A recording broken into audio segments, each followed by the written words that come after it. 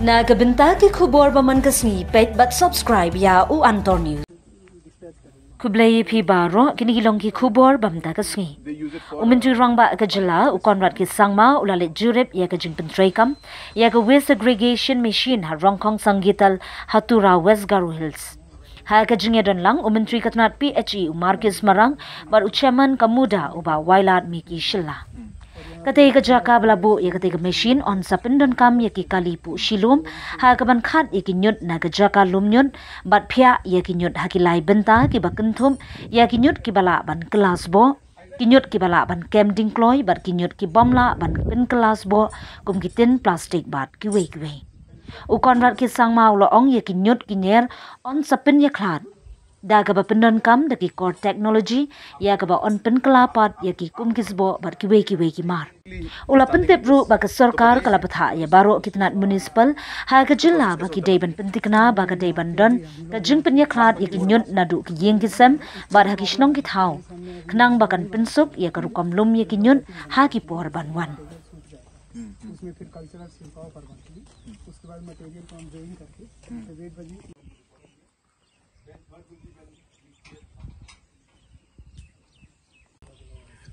So the problem of legacy waste has been there throughout the state in most of the urban areas, and we have faced a number of challenges. We have tried different technologies to handle this legacy waste, and in the whole process we have now come through and working with a technology that has already proven and has been tested. And in many parts of the country, this technology is being used, where the segregation of the legacy waste is taking place through a selection process. A company was selected, and the same company which is doing the Martin dumping site in Shillong, the same company is going to be doing the one here in Tura.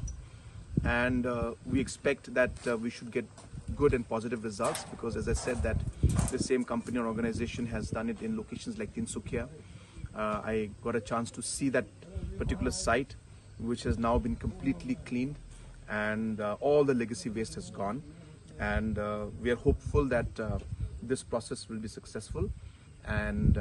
we'll be able to clean up this entire legacy waste out here in Tura, and we'll be able to ensure that not just here, even in other parts of the state, we're hopeful that we'll be able to take this technology and get rid of this legacy waste that has been causing kind of a nuisance and a problem for the people of this locality as well as of Tura town and the other towns as a whole. So sir, are we only segregating the waste here, or we are trying to make some energy blocks or some kind of... So we had tried making the energy block last time. That project was not fully successful, and hence this is a completely different technology, where we will be segregating the waste into plastic waste and other kinds of waste, and also into compost. And then accordingly, the company that is involved here will take this waste and use it or sell it as per the buyers who would want that particular waste. So it's not going to be converted into anything, except it will be segregated, and the company involved will then sell the segregated parts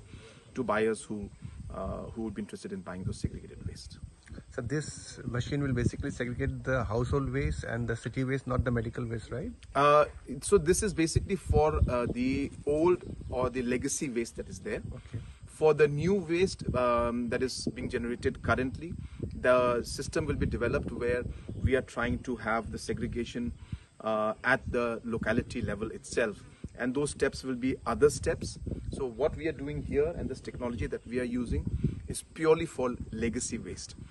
because legacy waste is different. If you can just pan the camera, you can see how this entire waste is all mixed with the soil and the plastic and the bottles. Everything is mixed, and therefore it is requires a lot of technical aspect to actually to segregate them. Whereas the fresh waste is something that will be already it'll be possible